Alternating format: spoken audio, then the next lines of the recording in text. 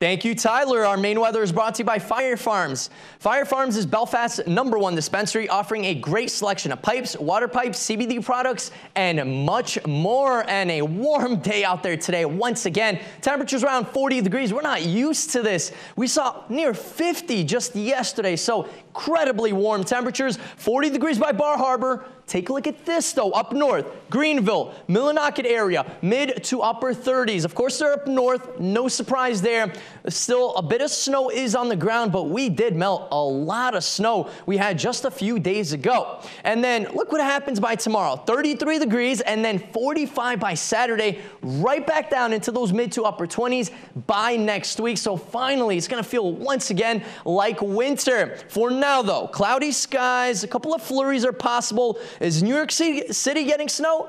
No, guys. Almost 2 full years of less than 1 inch of snowfall in New York City. Incredible stuff. I used to live in New York City, and I'm a big snow lover, so thank gosh I am not there now. But record-breaking, definitely record-breaking stuff down into New York City. Nothing like that here, guys. Of course, we're in Maine. Things are a lot colder compared to what they're used to in New York City. For now, cloudy skies, some flurries in the area here and there. But don't worry, this is just maybe a trace. That's what we're talking about overnight tonight into early tomorrow morning.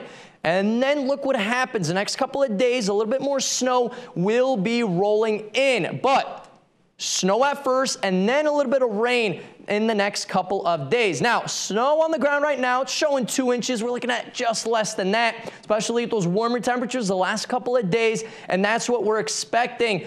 More snow and then more rain that will continue to wash all of that snow away. So get ready. A lot more rain, I would say, is on the way. Now, we don't have any winter storm warnings or advisories out. We do have some high wind watches, though, posted right by the coast. And then, of course, some small craft advisories in effect off the coast. If you are out and about, please be careful. Winds are pretty light, anywhere between a 5 to 15 mile per hour breeze all over the state. So winds, nothing to really worry about there. Now for tonight, though, temperatures back in those mid-20s, mainly cloudy skies. A few flurries will be possible. Light winds once again. For tomorrow, though, temperatures near freezing. We're going to see some decrease in clouds. So lots of clouds in the morning hours and then a good amount of sunshine by the afternoon hours tomorrow. And then a little bit of flurries rolling in Friday night into Saturday morning. We are looking at that snow in the area Saturday morning.